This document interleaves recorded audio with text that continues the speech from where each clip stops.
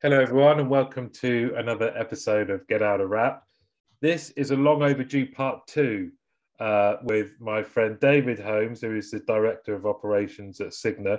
David came on before and we said, we've not got enough time, so we need to carry this conversation on.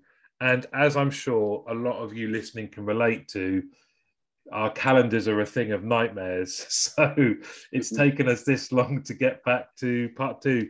David, thanks very much for coming back on and being so patient.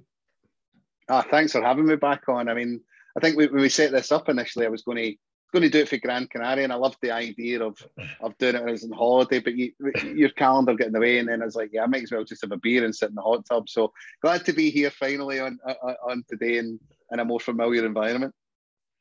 No, well, thanks very much. Yeah, that would have been great, wouldn't it? Just sat by the side of the pool with a beer. I'd have been far more relaxed. I could have told you anything, Martin. You could have asked me for the financials or something. I'd have probably just told you, you know. Now, to take us back, where did we sort of finish up on the first episode? Yeah, I think you know what, I think we had a really great conversation, Martin, and it's actually great for me just reminiscing, if you like, about some of the most fun times I've had in the industry, particularly being a contact centre agent, how I sort of made that transition into a team leader, the great support and I just the wonderful experience I had in Direct Line. We then sort of kind of accelerated through about 15 years of my career to say, yeah, I worked here, and I've done a bit of this. And such as my journey line, there's so many stories I can do. So we were tapering off RBS. I was sort of coming out the team leader community and getting to a space of sort of leading leaders. And I think I've said to you before, even privately when exchanging messages or supporting each other's posts, I think that first line leader community and finding your way into that role and learning and growing and surviving even at times. Yeah. But also, how do you work with it? But also, and I think this will be really the case, is there'll be a lot of people listening who it might be their first role leading a leader, you know, and I think there's a nice sort of transition where we finished the last time, and I'm happy to share a bit of my experience, the good, the bad, and the ugly, if you like, of what went well for me. And I guess some things I definitely do different if I had my time back, and hopefully it's stuff that's useful to the listeners and they can get some benefit. And for me, I get the benefit of reminiscing and back in the days when there was less grey and less paunch, you know. Yeah, you and me both, sir, because yeah, similarly grey, similarly paunch, but also similarly that you're right, me and you both talk a lot about team leaders and that first step into leadership, and it's great now to start talking about then the next step for a lot of people is into that kind of contact center manager, or the different terminology out there that exists. But essentially, you are now managing leaders. You're managing team managers, team leaders. And that equally, we've often overlooked it, I guess, don't we? That equally is quite a large step to take. Massive. And it's really quite scary. I mean, if you think back yourself, man, and take that first team leader job, you're equally proud and equally thinking, I have no idea what I'm doing, because rarely, I think some businesses are really crushing it now, and certainly when I left RBS, they had a better way of doing it. But most people, way back in the day when they first get their team leader job, was because they were good at the job they did. And you had a good attitude, because you can't replace attitude, right? But I think a lot of the time you get lifted because you were good at it and you get a shot at being a team leader. So there wasn't a good training infrastructure. So when you get that first team leader job, you're winging it a little bit, right? You're hoping for the best. You're hoping that you get it right. And you're trying to do all the things and mirror the things that made you successful while sort of magpieing what you're learning from about you and those run about you. It's the same when you move into that leading leader. So it's almost the same sort of analogy in that you work from a group that be your peer group to leading them.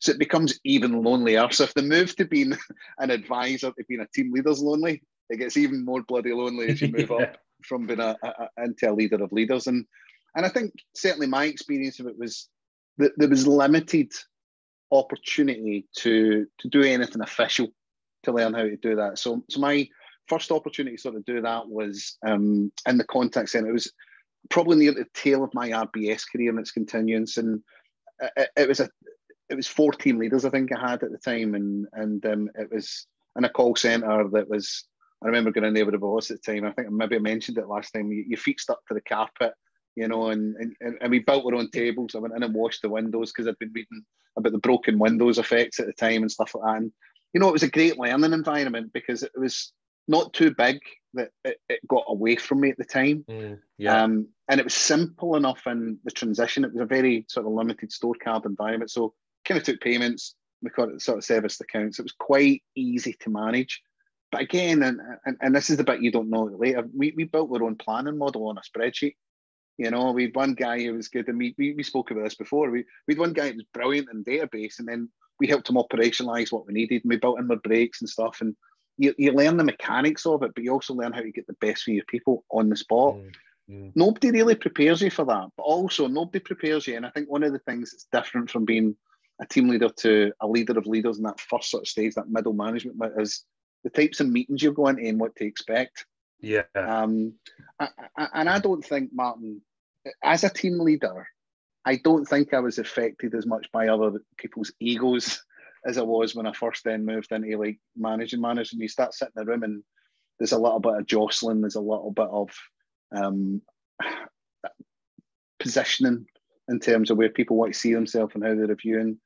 Listen, that was an eye-opener for me, right? I had no idea of what that was, because for the life of me, I am, and I try and continue to be this kind of guy, is that you don't get different versions of me. You know, it's what I write in LinkedIn is what I would say to you. I mean, probably with less swearing, right? And even on this, I have a mindfulness not to swear, right? Because somebody once said, I read it somewhere, that people who swear are more honest, and I thought that's my excuse, right? But it's not an excuse. That's what I use. And there's a lot of my background sales, and we tend to be a bit rough and ready, and without diminishing any other salespeople out there. But I think nobody really gives you that sort of by the way, here's what to watch out for. You kind of got to listen and learn, and I think for me, and having some of the bravado that I can have at times is I just sometimes jumped in with a size 9, you know, and before I know it, I'm getting a bit of feedback, you know, about, well, this is maybe how you want to conduct yourself, and I remember thinking, why didn't you tell me that before I went in? And one of the things I'd say to anybody listening who's in that type of role or just moved into it is get really clear expectations from your boss about what they want. You know, what do they want for you when they ask you along to stuff? If they say you're just there to observe, just go and observe. You know, don't need to try and prove yourself. You know, at that point, learn before you jump in. If your boss is like, I want you to contribute, ask them to be specific, Martin. You know, exactly is it what do you want me to do? Other than and you and I have both been there. Somebody's like, I want you to come along and just add some value. What does that mean? You know what? In my head, I'm adding value to any meeting I go to, but not everybody thinks that, Martin, right? So I just think the things that I wish I'd known then, I know now is, well, exactly what do you want? How do you want me to play it? Where is your position in this? Because I tell you, another thing you learn very quickly is you don't want to be diametrically opposed to your boss in the room.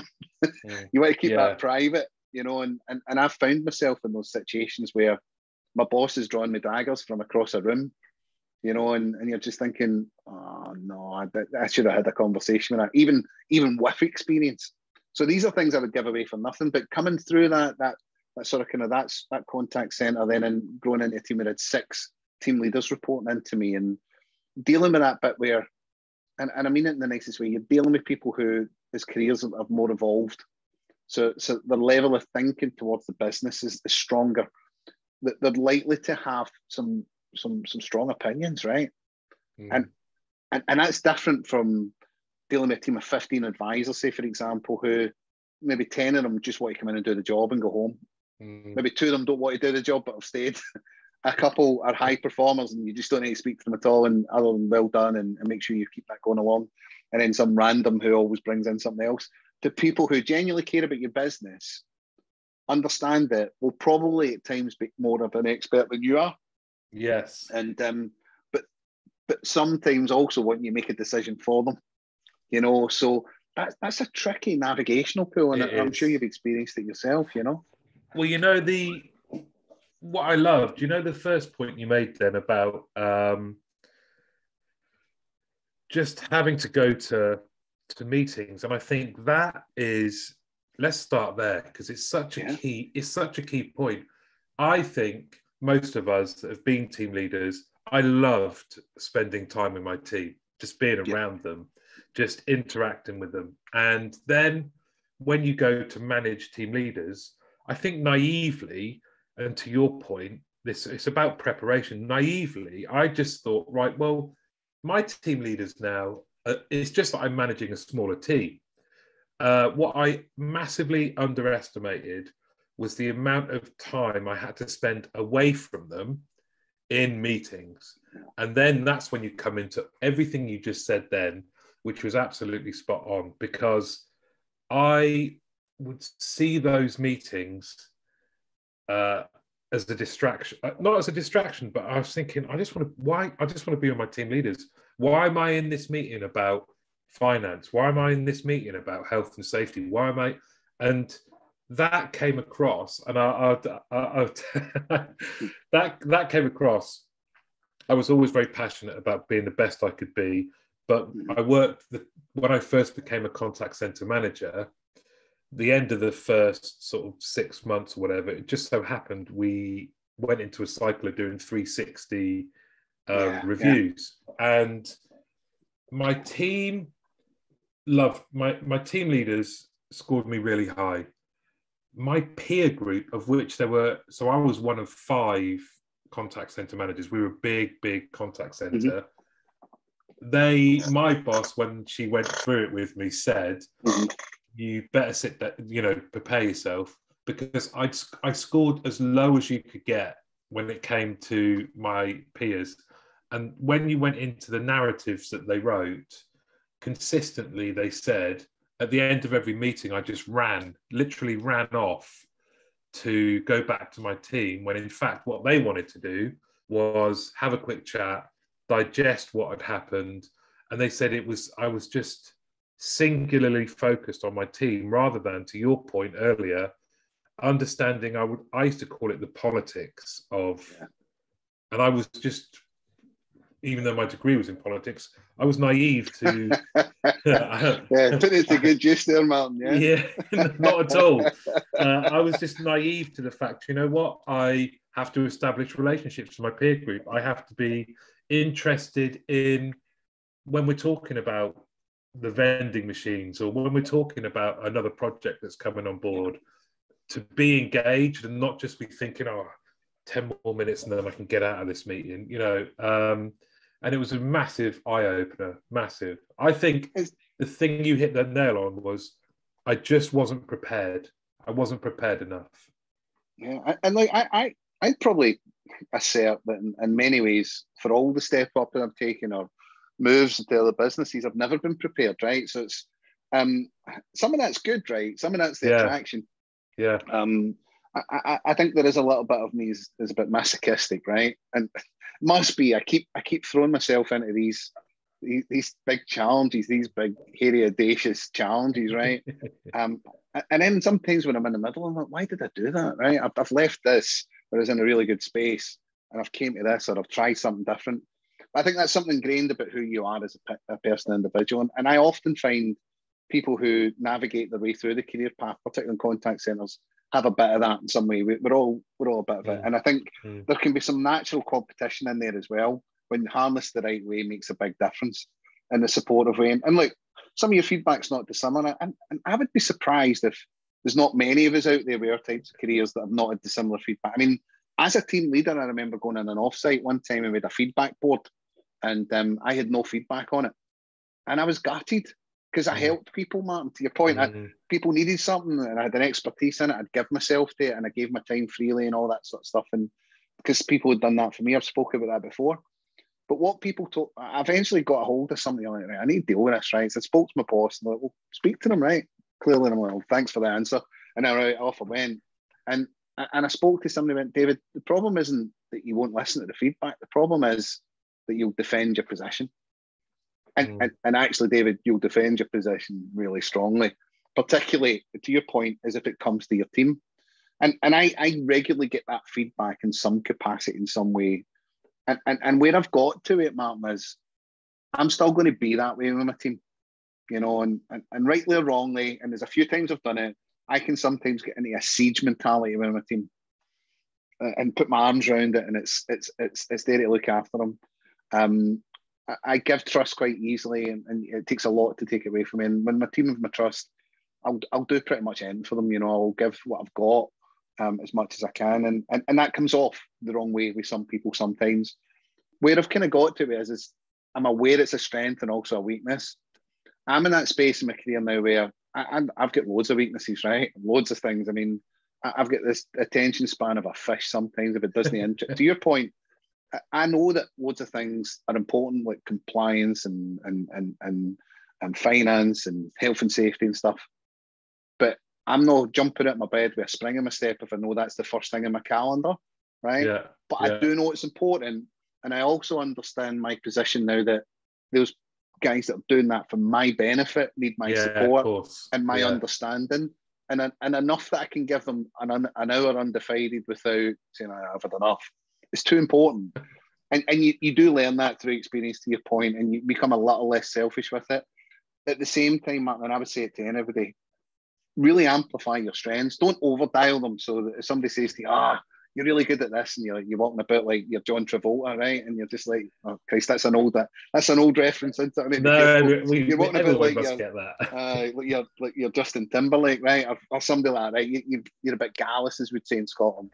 You don't want to be that way as much as you can, but value your strengths. And I think particularly when it came to managing leaders, eventually you were evaluated, to your point, you get feedback and all that sort of stuff. And I don't know. I think I wasted a chunk of my career focusing too much on trying to strengthen my weaknesses. I think you need to be aware of them. I can be unpurposefully insensitive. To your point, and I think an element of what you talked about there, Martin, is that sometimes I can upset somebody in the room, and I've done it just absent-minded sometimes, a wee bit of a lack of tact or subtlety on my part. I've tried to defend it at times saying I'm a straight shooter and all that stuff, but it's not always defendable, right? And I think experience teaches you can be softer with it. If you've got a really strong allergic reaction, so to speak, to somebody else's point of view, you don't need to call that out publicly. You don't need to do it in a meeting room when you're round about other meeting rooms for point scoring. It really serves you no value. And I had to learn that lesson the hard way, Mark. There was times where I don't think I was trying to prove I was the smartest person in the room or the most anything. If I just didn't agree with you and you wound me up the wrong way, I would probably have I'd be happy to have that debate. But I think, like we were talking just before we started the call, I think some businesses and the world at large, certainly in the politics space, has become so polarising. If people are opposed to each other's opinion, we've lost the ability to sort of debate it organically. I think I was taught, particularly in my leadership career, if you don't understand somebody else's position, try and go away and find out for them why they hold that thought. You might not be able to challenge it or get them in a space where they think different, but it'll help you understand why they got there. And there's lots of things in the world I don't agree with. I don't agree with what's happening with women in America and some of the decisions that they're making. I can't influence it, and I'm not qualified to talk about it at length. But I can, at a high level, say that's just wrong, right? Yeah. If I'm honest, if I look at our country at the moment, and a long time ago, I was a shop steward when I worked at the airport. I think I maybe mentioned that the last time. So I still hold that wee bit about doing what's right for people, irrespective of the job that I do. And I watch people like Mick Lynch just crushing it because he knows his numbers, he knows his facts, versus people, and rightly or wrongly, I have an opinion on that. I think they're quite privileged. I think they take that privilege for granted, and they're disconnected with people in the front line. I think we live in a really curious and interesting time in the world, and I hope, because hope's important, right? I hope that we come through it the right way, both from a business perspective, where I think a lot of businesses are now having to wrestle with the fact that hybrid working's here to stay. I think they're having to wrestle with the fact that we're going through a period of hyperinflation. So it's right that we do the right thing by employees, but keep the business on the road, and the big decisions for that. But what I don't think is helpful is, and dare I say it and get myself into potential bother, big companies really profiteering. I don't agree with that as a principle. I agree as a principle, Martin, that companies should be able to make money right? That's the purpose of a business. Otherwise, you wouldn't have a business and would have less employment, right? Nobody needs that. But I think at what point is it enough?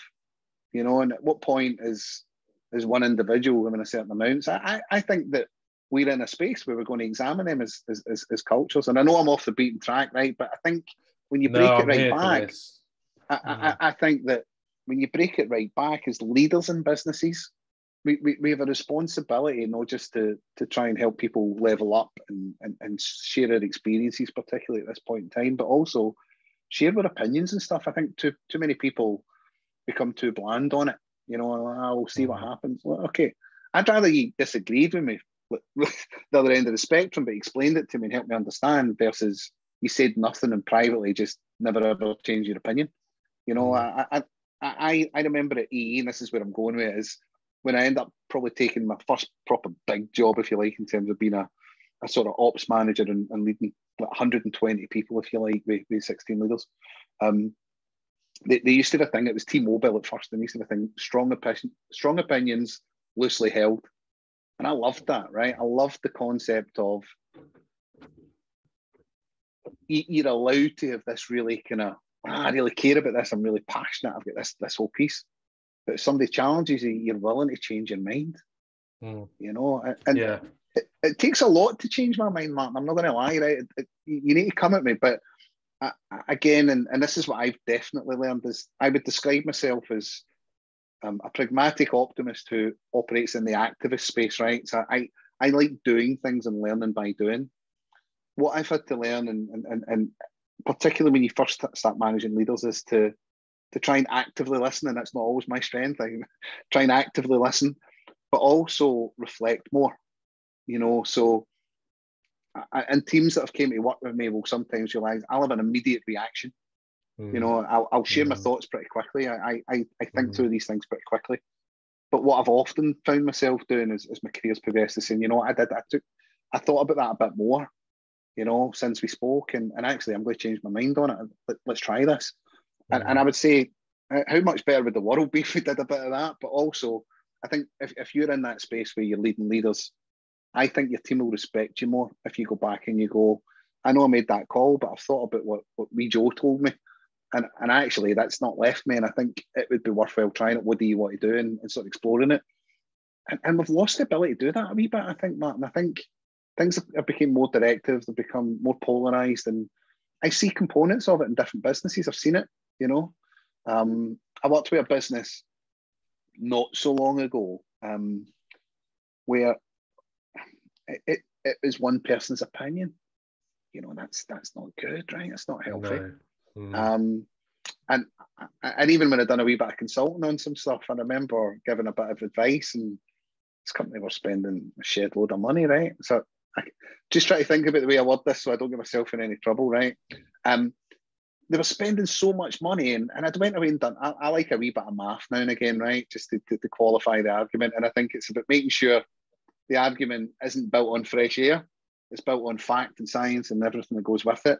But it's also not using data for data's sake. You know, it's based on foundation, but it's not just there. And I'd looked at the numbers and I went, you're spending this to generate that. At what point do you think you're going to run out of money? And that wasn't the answer somebody wanted to hear, right? So I bet. So I stopped doing that. So I was asked to stop doing that. But I think there's a lot in that, and I know I have said a lot within it, but I think when you start thinking about it, where it's you as a leader in your company, don't lose your passion for it, don't lose your ability to at least try and understand somebody else's point. And I think when you lead leaders for the first time, you're challenged to do that. Yeah. I believe fundamentally you're challenged to do it, because if you're lucky, and I was taught the value of this by a mentor before, is you'll recruit leaders that are not just like you, because I guess we've got the unconscious bias to go and recruit people that are like us, right? You know, you rock up and you're brilliant. It's like, yeah, I'm looking at another. I'm looking at me 5 years ago. I'm like, you're brilliant. And it's actively going out your way to find people where you're willing to be challenged by them, because it makes you better, but also it gives you better outcomes. That the point at the end, and by the way, on all of the kind of social stuff, I'm I'm here for that, and I'm fully with you on that. I think if you're in a position of power, privilege, or have responsibility, if you're not using that to raise others up, there's something wrong, and that goes for businesses as well. You know, it's kind of like you say, profit for profit's sake, rather than making a difference to your community and the people that work for you and their families, is just amoral. It's just wrong. Anyway, the bit when you were talking then about having what I heard is pausing, reflecting, and being open-minded, right? So I can remember the team leaders that I first started to manage. It's not a mistake. I would call it more of it's a learning. Is that I had team leaders that operated very different to me in terms of the tasks that they had to complete and how they interacted with their team. Mm-hmm. And it was a frustration to start with, because like you just said then, I thought, right, I know what works. This is how I want you to manage. This is the order in which I want you to structure your day and manage your team. And I learned through that not working that actually there was a nice compromise, which is we agreed on 3 fundamental things that had to happen in the day, but they could happen at any point in the day. And actually, there was one guy in particular, I just never felt like he was warm enough with his team. He didn't seem to smile as much as he should. He didn't seem to engage with them and motivate them and cajole them. And actually, it came about through various discussions with him, but then predominantly with his team. His team happened to be a bit more introverted, a bit more analytical, and they loved his style of management. They would have hated my style, and it was kind of like that was a real learning experience for me, because I was thinking, right, you don't have this like a cutter carbon copy, like here's how you manage Bosch, everyone do it this way, this uniform approach. It doesn't work. And being more respectful and learning more and being more open-minded to how my team leaders manage their teams was a key learning for me. And that kind of ties in with your very valid point around just observing, just listening. It's quite hard when you're an operator. Yeah, it's not my favourite thing to do, Martin. Right, I am easily distractible, and people who know me really well, if they want something off me, they know how to do it, right? So I've got a card. I've not even took it down for my daughter. It says, "To Dad from your daughter. Thanks for loving me despite the fact I keep you on the edge of financial disaster." Right, which I really love, because it's so true. You know, yeah. she understands how to play me, and she'll kind of move it about and stuff like that. And it was her I was at the Eagles concert with the other week, which is brilliant, right? That the two are there, and it's probably the first concert I've been to where people walk down the stairs with sticks and stuff like that. You know, it's interesting. Glenn Hoddle was there, one of my heroes. Was it the Murrayfield one, band. or was he down at the Liverpool? I'm not sure. I know the Eagles is his favourite band, and I saw him say that he was off to an Eagles concert. He played. I think they played Hyde Park. To be honest, it might be down that neck of the woods if it's Hoddle, but great football player. That's a different conversation about start talking football, right? I think I think in terms of look, listening has never been my strength. If you ask to do the whole listening exercise, where would you rate yourself? I think I operate between a 5 and a 6. I think I take more in from a written perspective. I'll take it there. And I do hear people, and a great bit of feedback somebody gave me, and I love little lines that helps me remember. Somebody says, people will listen to you, David, but they don't always hear you. Or the best ways that they hear you, but they don't listen. It depends which way you want to take it. But the point is, sometimes to get your message across, you do need to say it 5 or 6 times. So the other point about it is most people don't actively listen anymore. They just don't. We're everything competing for our time. Now, I don't doubt you're a bit like me. Sometimes you can be on a call, you'll be looking at your phone, somebody will be messaging you, you'll get an email in, you'll be doing. We do that. We're becoming more instinctively inclined to be on more, and it's harder to switch off. I've had to work really hard to switch off. I'm really fortunate company. I mean, we believe in whole health, right? And like obviously I work for a big corporate, so I don't want to go into promoting that, but it's forced me to learn more about what whole health is. You know, it's about your digital interaction, it's about your financial well-being, it's about your state of mind away from work. And I've recently, my boy's into, he loves the gym, right? He just he's 5 or 6 times a week, and he's a bit of a unit now. As I like to say to him, I don't think he could take me, right, because he's not for the streets, but I think physically he could lift me with one arm. But I thought, you know what, how cool would it be to go there with him? And he's teaching, he's literally teaching me, and I'm listening, and he's coaching me, and he's encouraging me, and I'm thinking, I don't want to do it, my shoulder's hurting and stuff like that. And it's a bit like that for me with listening. But what I do know is when I actively listen and when I really take time to think about people saying, I almost always benefit, which makes you think, why don't you do it all the time? And I think it's just because we're always on. You know, I regularly get feedback saying to me, you will often hear it, and then you'll be thinking about what's 2 steps down the road. And I've got to be mindful as a leader that even if I want to move at that pace, my job is to teach as well as lead, you know, or also learn as part of it. So the great thing for me in the job I'm in at the moment, Martin, is I get to learn from my team. So my leaders now are at sort of head of level, right? So these are senior people who understand how to do their job, but need support and direction like everybody else will. Need a bit of that from time to time. But the hard bit is the stepping away. And I would say this when I was thinking about the call, I was thinking, what worked for me? So keeping it simple always works, right? Because then I don't need to get confused. Yeah. Keeping it relevant. Now, like you've just seen there, right? I'm happy to divert. Let's talk about microeconomics or the localized franchising and stuff like that. I'm happy to go on some tangent because I'm just a naturally curious person. And if you look at my reading material, you'd be like, you read that, but you read that? You're like, what's going on? Yeah, just it was interesting. So I easily go on a tangent. So keeping it relevant is important. But keeping it purposeful, right? Otherwise, why are we doing it? You know, and I find myself, and not just even in this job, but probably the last couple of jobs, saying to people, I'm not turning up to that meeting. I'm like, well, we really need you. I mean, tell me specifically why. What is it you want from me? There's no agenda here. You know, and it's taking it for people, listening to people who said, I get so much more purposeful. I also had a boss, and I might have mentioned in the last one, where you asked him for an hour each time, they gave you half an hour. So make it work. And I think that was more because he wanted to do stuff his own time than he was necessarily super efficient. But it focuses you in about what's the purpose and what's relevant, what's simple. And then if you tie that into when you first take that job where you're leading leaders for the first time, is I think most people, and certainly mine was, Martin, his default position is to micromanage it. To your point about that particular individual who's a bit more introverted than you were, and I would definitely say I'm an extrovert. So if you put the karaoke on, I don't need a drink. I'm up there, right? I'm like, he's the mic. You might get it back later, you know. Despite whether I'm good, bad, or indifferent, I still think I'm brilliant, right?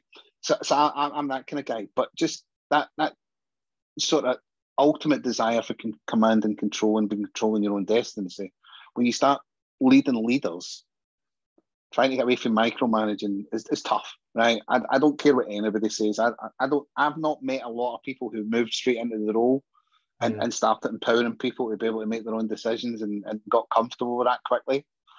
I don't see it a lot, but I think it's fighting that up, starting to trust people, trying to trust people that they might understand their teams better than you do, Martin, to your point.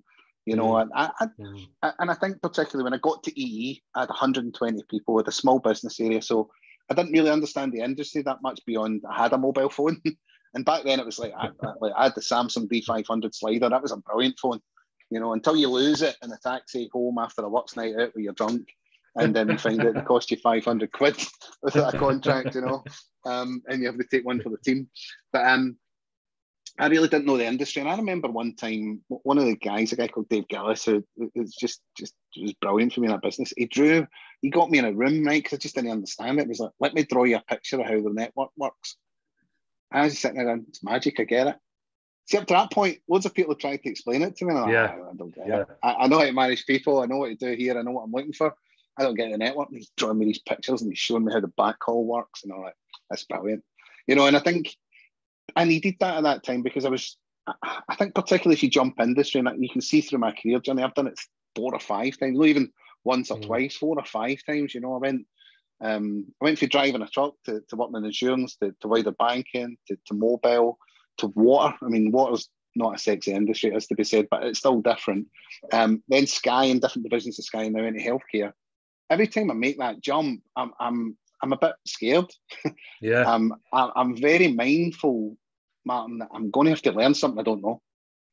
And the bit that's helped me now is go along is, right, okay, I know how to do the basic people stuff well, but I also know, and this is the bit I would give to anybody, is just give these leaders trust. Somebody gave them the job, right? If you decide later on, and it's happened to me, you decide later on that, you know what, I don't think you're pulling your weight, and the support I'm giving you is not going to get you there.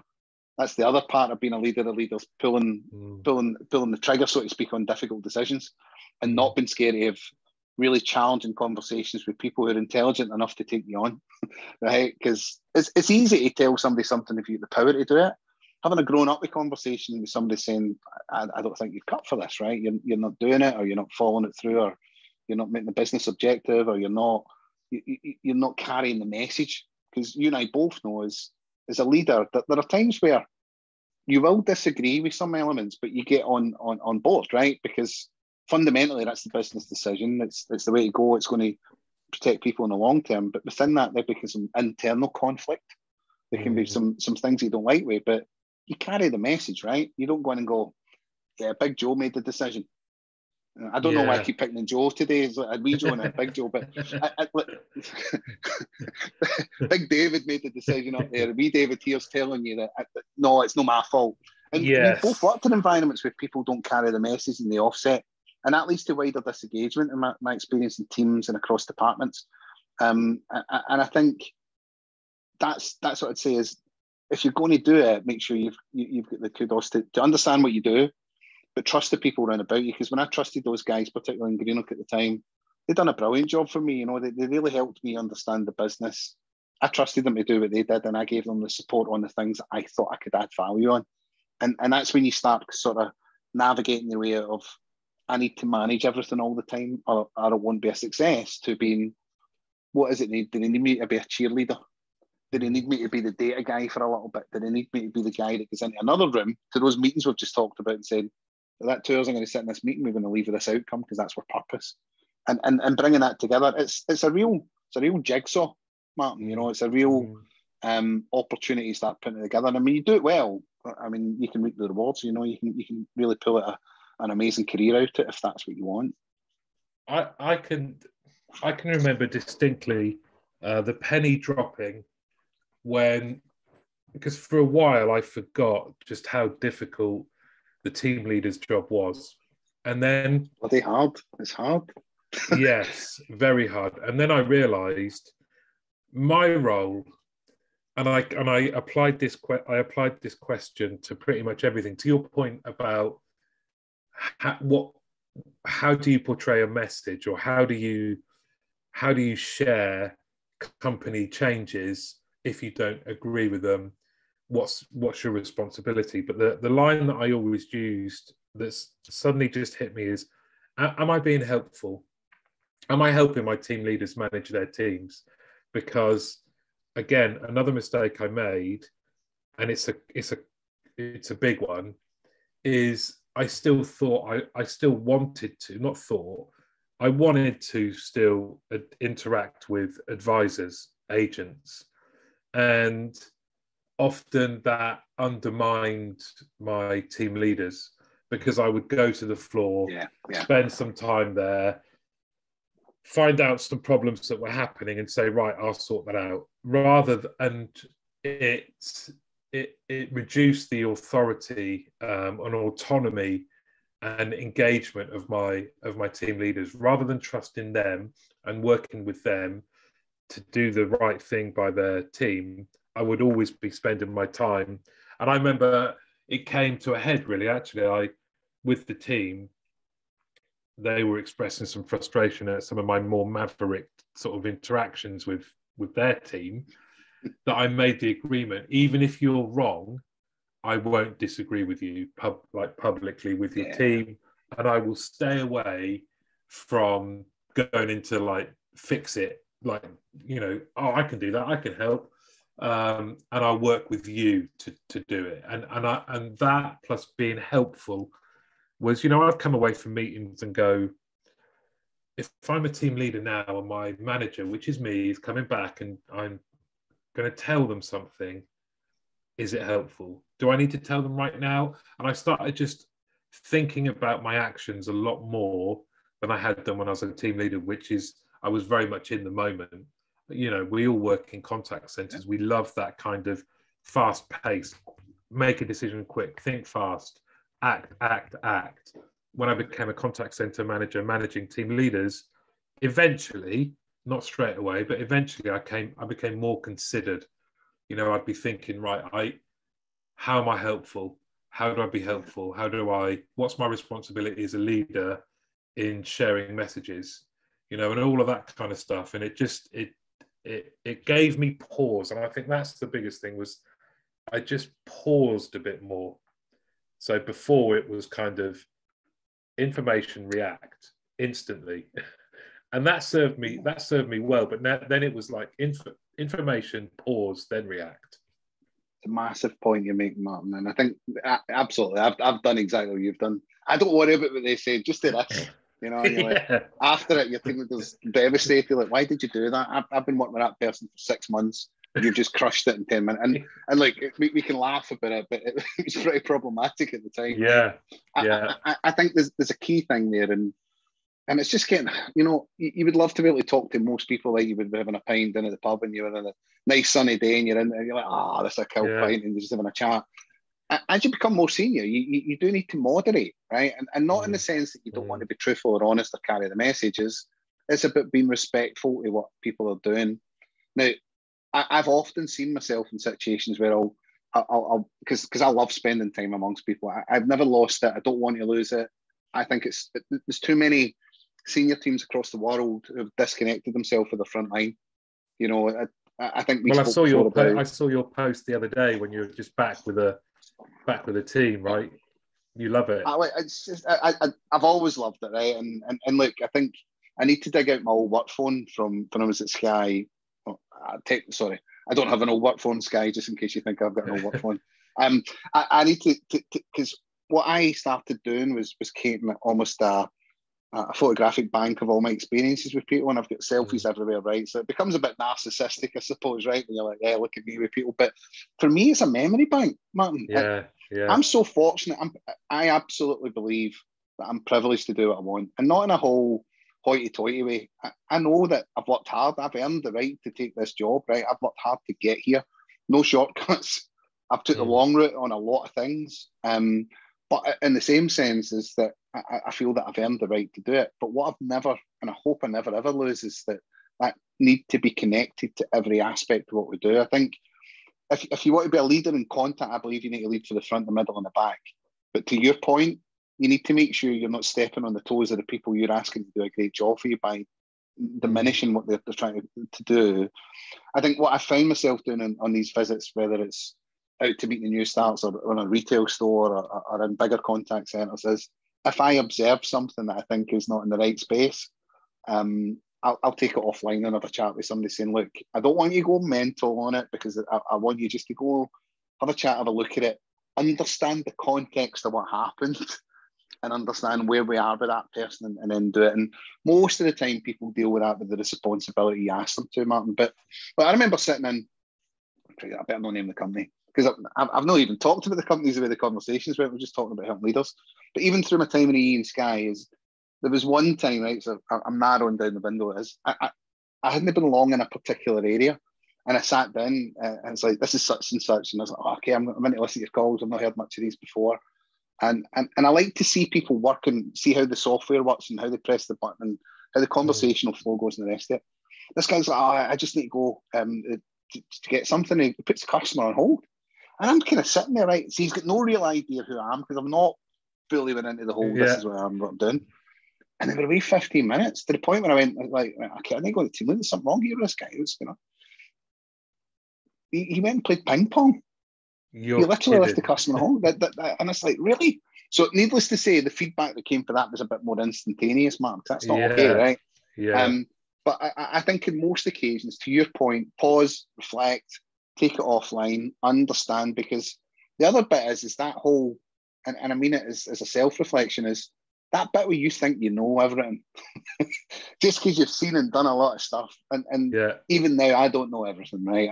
I don't know people's circumstances, and it serves me well not to assume, because I am opinionated. I have an opinion on almost anything. Happy to talk about it any time and all that stuff. What I've learned is that I don't always need to share it there and then. I don't certainly want to diminish anything anybody's doing. And I think EE was a great learning ground for me in that space, in terms of accelerating through the career and sitting, watching people who'd done it brilliantly, but also watching people who perhaps didn't do it as brilliantly. And I've seen that as I went through the sort of kind of the rest of my career into Sky as well, where some people were just amazing at it, Martin, and I really respect it. I wouldn't say I'm amazing at it. I still have an impulse and a moment at times, and I think you talked to it, and this is how I picked up on it, is I have an absolute advice monster. I have this. I actually genuinely want to help people, you know. But and I think we're talking about the same thing here. Is just because you think that's helping doesn't mean to say it is. Yeah. So the first thing about helping people is understanding that people want help, right? Yeah. So I think my sort of go-to place quite often is let me help you with it. And it's like, I just wanted to tell you, I needed somebody to speak to, and understanding that difference at times is quite valuable, isn't it? But it's definitely, and I think, and I'm hopeful that does add value when people listen to this about managing leaders, and that's the variance I'd say that there is definitely in learning that and understanding how the mechanics of your business works. And before you know it, you end up doing what we've done, and you get 50 minutes in the bank. But so I don't forget to say it, is the other thing I would say is absolutely, if you're in that space where you start to lead leaders and get invited to these meetings we're talking about, go and speak to somebody and find out how it works.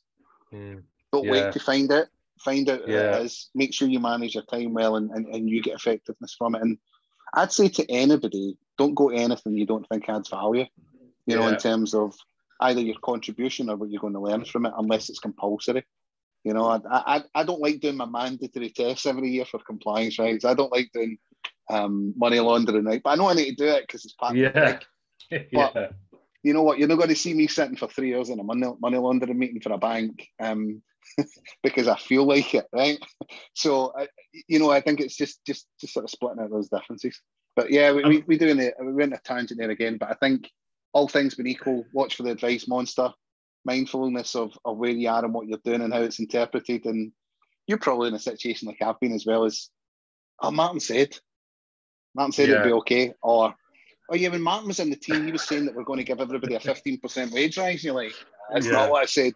And almost to the point where you're recording your own meetings because you know what? People are going to take the wrong context. That happened loads. That's very astute of you. The problem I found was I would always think, I can't remember saying that, but there was a high chance I did. You know, that's one of those ones where you're like, yeah, that sounds like something I'd say. Sorry. And you get the phone call like a day later. David, see that meeting you were at?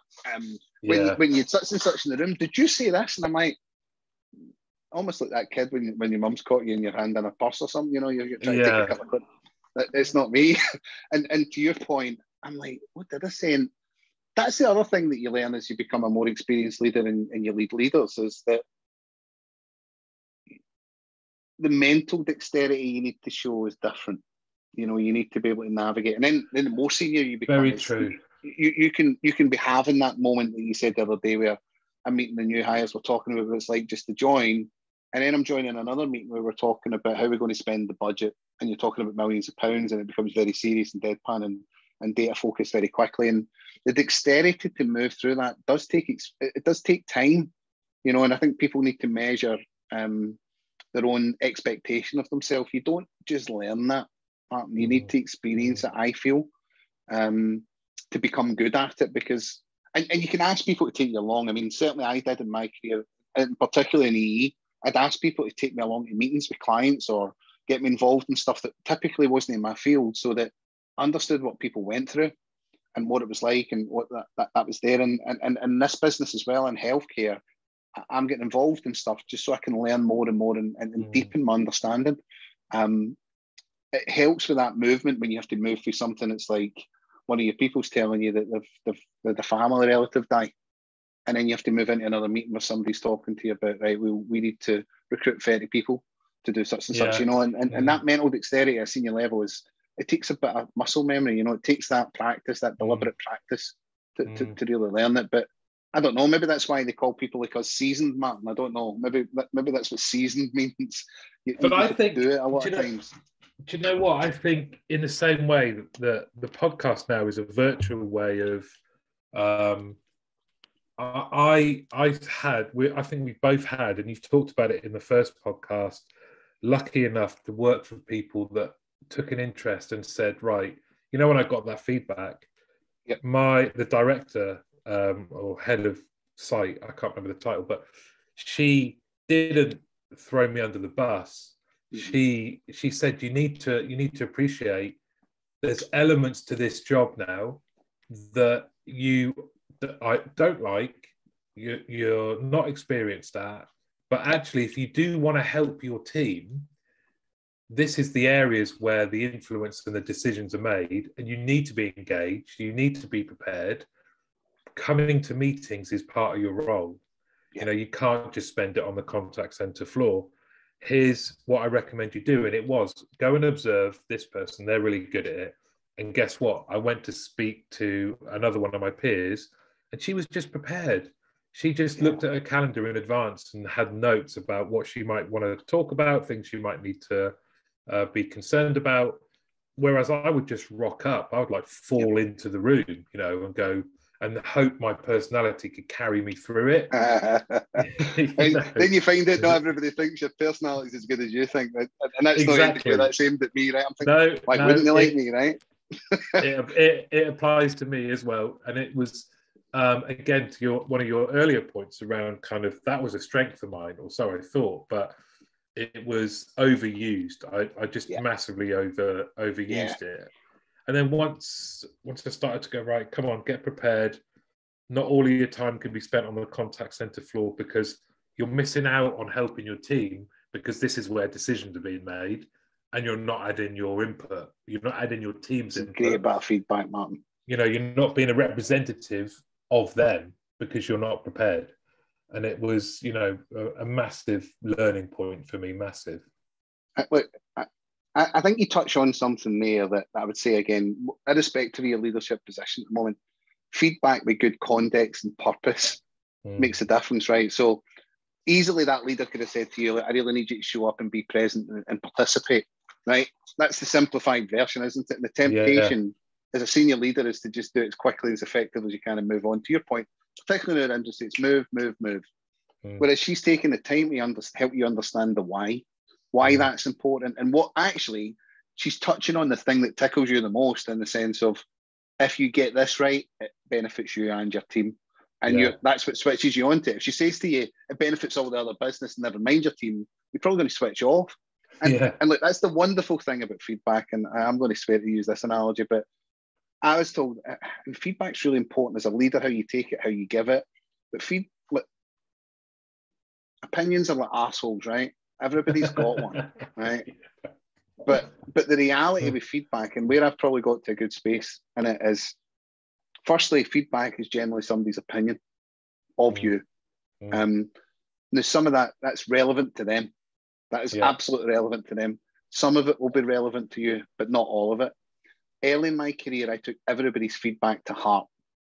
I took everybody's opinion and tried to be a better person from using that. And the reality is you can't, because you can't be everything to everybody. Nor is everybody's feedback good. Right? And that's the mistake you make early doors when you're learning, is you think all feedback's good feedback. It's not. It's absolutely not. Some people are really poor at giving feedback. Sometimes I'm poor at giving feedback, and sometimes I'm brilliant, you know, and sometimes I'm in the middle. You know, I've got it wrong often, you know, where I've tried to simplify and I've actually should have took the time, or I've been moving at pace. I know I need to speak to somebody and I'm worried I'm not going to get to them. So I just try and get through it, and it loses its impact. It loses its purpose. It loses my reason for doing it, because both of these kind of leave thing. I'm thinking it's like a microwave dinner, right? It serves a purpose, but it doesn't get you where you're supposed to be. And I have at times not given anybody feedback because it wasn't going to add value. And I've also said, and I probably was naughty at the time, I remember sitting in a room and it was sort of the middle time in the with a group of my peers. So like, you give me feedback if you want, but I'm not going to do anything with it. That was probably the wrong thing to say, Martin, right? But I'd get myself into that headspace where I thought the exercise, we were doing it for the sake of doing it. And I'm not interested in that, you know. So if you want to say something positive to me, and I did learn this in one of the courses I took, is that I think this feedback by definition is negative. And if it's done constructively, it's a constructive criticism about what you do. Other than that, if you're saying something like, you know what, Martin, you're brilliant at that, I love what you do in terms of how you run your team, the energy you show, and this is the examples I've seen of doing it. That's positive affirmation. It's a different thing. Yeah. You know, and knowing the difference is important. And I mean, you and I have both heard, and you still hear it, and I don't correct people now because it becomes very intrinsic about how people think. It's like, yeah, I got some good feedback, and I'm like, oh, did you? There was a time when I used to tell people, I used to say to people, Martin, I was like, do you mean positive affirmation? You know, because I was so fixed in my own opinion of it. But I do think feedback constructively is a really powerful tool, but it needs to come with context, relevance, and purpose. Otherwise, it's no use. And as I say, that it belongs in the arsehole category because it's not any good to anybody, other than the person who uses it. You know, so I think I think that's where I've kind of got to in it. And look, the power of it is just transformational, but it needs to be done right, and it needs to touch on there. And I think the example you gave is just tremendous, right? That's lasted with you. I mean, we've now spoke twice. Yeah. When we think about the things that we're trying to sort of kind of pass on, we're thinking about the people who have done that brilliant. They come to your mind, don't they? Yeah, they do. And that's the power of feedback, where it's been done that way with the right intent. You remember the person as well as the words. And that isn't that the great thing? It's a nice place to kind of draw this. We're running out of time. Sounds like us. We're going to have to do another one. Yeah. But it's a nice place to bring it to a conclusion, because actually all of this, whether team leader or contact center manager or onwards, is you have opportunities as leaders to produce memorable moments for people.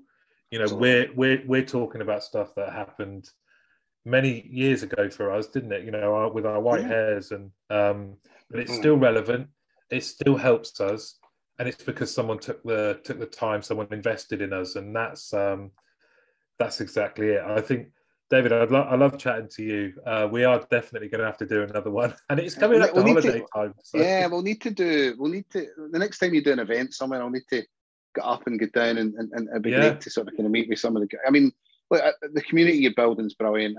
I think the bit of feedback I'd give everybody: don't try and listen to it in the gym. Right, your voice is too soothing, Martin. Right, so see, you're trying to pump iron, you don't need your nice, gentle voice in. So tell me a little bit more about what happened. And you're like, yeah, I can't concentrate. I can't lift this and do that. You know, you need to get the dance music on for that. But I think yes, you do. It'd be great. I think what I love about Get Out of Rap, Martin, is like-mindedness in the community, but still differences of opinion and different reflections and experiences, because yours and I's are just two journeys, and I think you're about 120 plus now. You're just touching on that. Is that right? On correct. Yeah. Some people have been on it a couple of times, but the diversity of people you've had on the podcast, sharing their experiences, and if people are really listening, and I've had people reach out saying, "I loved what you said," or whatever. And yeah, there's a wee bit of your ego, but there's other bit of thinking, well, that's the purpose, right? Yeah. Exactly. If 5 or 6 people take something and use a bit of that to improve themselves, and then that's been the best time I've spent, right? And you're doing it. I think what you give to it, people, hopefully, it will just keep growing and it'll become what it is. I'm probably the only person using it on diesel, right? I think I'm the only guy who's just been stubborn enough not to give up diesel, right? But it's easily accessible. People should do it. And when it's on YouTube, they can see the guitars obviously as well, because that's the thing. But look, my pleasure to come on. Thank you for asking me. We could talk for a long, long time. Whether everybody else loves it or not is the question, right? But who cares? Let's never mind them. We'll just record it for our own fun and entertainment. But yeah, well, I think anytime I can help with any of this stuff, or anybody that's doing it, I think I'm working on a wee project which hopefully I'll be able to sort of kind of launch at the end of the year. So maybe touch base there, see how we're doing, and if I get it over the line, I don't want to make too much of a promise, Martin, if I don't finish it. I wrote my first novel last year under a pseudonym. Wow. So, well, you've not read it yet. But I think if you're you editing, just you might say, dropping that in at the end. Yeah. And I've sort of been doing a what thing, and I'm working my way through it. That's part of the purpose of the LinkedIn share. I'm trying to work myself into a mindset of what do I want to share, how do I want to share it, what am I trying to get from it? Otherwise, why write it? But hopefully by the end of the year, I've got that there. So saying it publicly is that other. It's the verbal version of thinking in ink, Martin. You know, I'm putting it out there, so I'm under More pressure. power I'm to putting you. myself under pressure. Yeah. So well, you've got one. Thank you. You've got one fan straight away, so I'm sure you'll have hundreds more. It's $9.99 I can count on. Yeah, definitely. You can bank that. Thanks, David. Thanks, Martin. Listen, have a great day. Speak soon. Bye bye. Yeah, you too. See you. Bye bye.